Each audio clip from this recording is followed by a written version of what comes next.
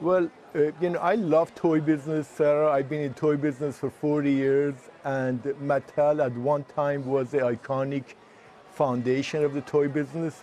And I hate to see it go the way Toys R Us did. I think the way they are functioning right now, they are going to go into bankruptcy shortly, within a year or so, because this board, what I call them family and friend boards, they have no idea. One of the board members is Yunan's teacher, ex-teacher. They have nobody from toy business on that board, except one guy who ran a company called Top Toys in Denmark, and Top Toys went into complete liquidation. They didn't even make it to Chapter 11. So they have no idea about the toy business.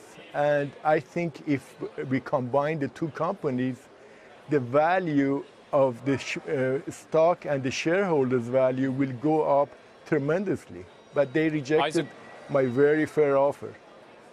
What's the main thing you'd do on day one if you were able to take them over that would confidently turn them around, in your view? Okay, the first thing I will do is fire the whole board and the management board, which is there. They are frankly useless, none of them, and they get paid huge salaries. And if I was on the other side, I would not hire any of these people. So I would do that. They have great designers, and I will focus on new product, new designs to get product out in the market, because they have a great infrastructure worldwide, and what they lack right now is toys, real toys. They want to be in the movie business. I think in business, you've got to pick a lane. Either you are in a movie business or toy business. Well, I mean, I think that in the company's defense, they have this new CEO on, and he just came in last April. And we have seen 3 consecutive quarters of better numbers, improving profitability metrics, operating income, EBITDA. Yes, they're in the middle of a multi-year turnaround, and it hasn't been great, but there has been improvement, and analysts are picking up on that point.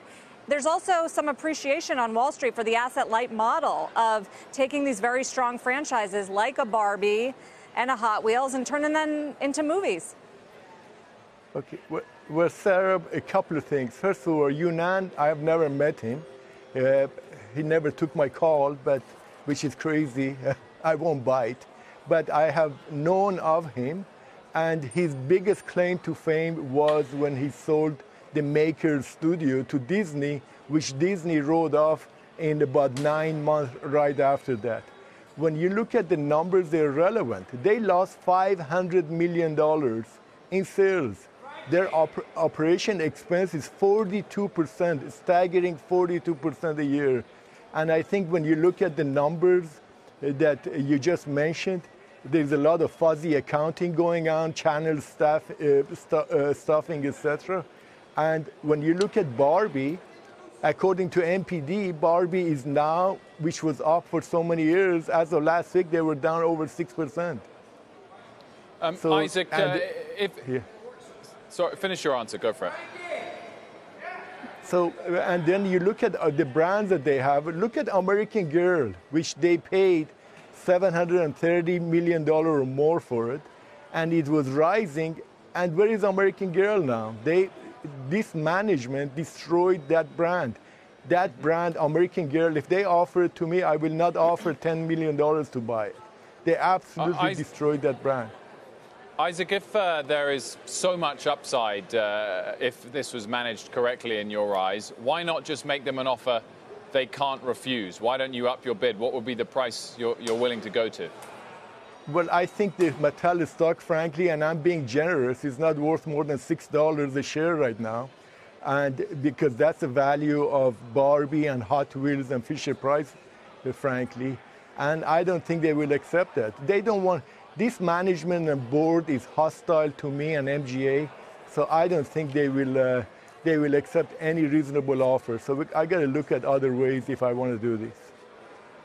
I mean, on the Barbie point, this was a brand that a few years ago was really, people were calling the death of Barbie, and it has turned around. And in fact, Mattel has launched new shapes and new colors and new careers for Barbie to make her more relevant. And the numbers have looked a lot better than, say, 10 years ago. Right, because there is no fashion doll in the market right now, but I'm going to show you this product, LOL OMG doll, which is a fashion doll coming out from MGA on July 7th.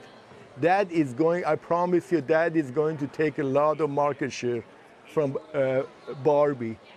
They have, when you have a monopoly and you do not reinvent and innovate your product, you're not going to get anywhere. It's not long term.